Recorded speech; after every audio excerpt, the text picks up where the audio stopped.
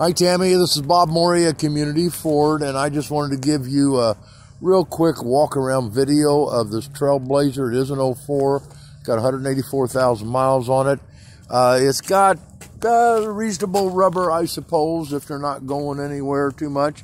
No rust or damage. You know, appearance-wise, not a bad old-looking car. Kind of going around here, give you an idea on the tires. They're not great, they're not terrible. I just drove it. It drives fine. It started right up, I think it's 23 degrees out, and it started without any trouble. And the temperature gauge came up, and the heater works just fine. I'm going to go ahead and start it up. One of the issues it does have, however, is the ABS brakes are out, and that's causing the yellow light you see there. It says ABS, and the red light that says brakes. Brakes work fine. It's just they won't pulsate if you're on gravel or something like that. So the automatic braking system doesn't work. The brakes work. It's got the airbag light on. I'm not sure why it's on. It doesn't look like it's ever been in a wreck or anything like that. It could be the sensors are bad.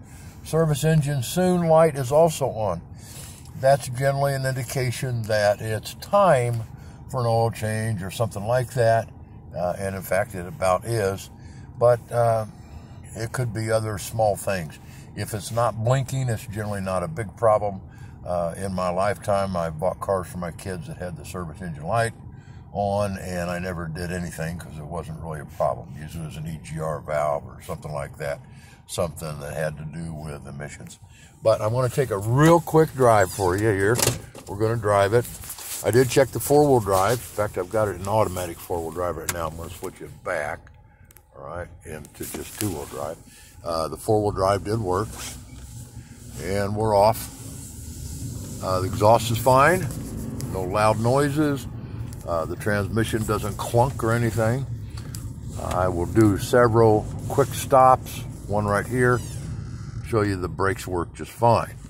Again, when the ABS manifold no longer works, it's just regular power brakes. The brakes work and they're power brakes. All right, we're gonna hang right here. We're gonna go to an area where I can put in four-wheel drive, show you that that works. Steering is fine. I don't notice any suspension problems.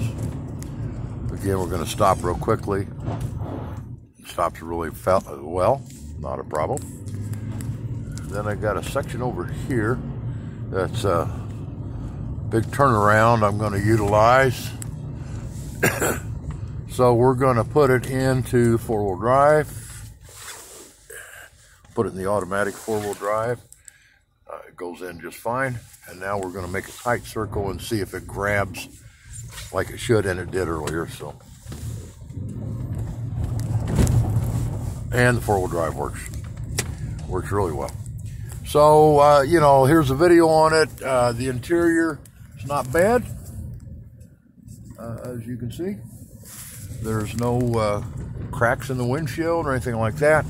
I did check the turn signals, the horn, and that seems to work. So, you know, you're going to probably have to spend some money on it. I talked to the used car manager. He said he would sell it for $3,400 plus taxes and fees.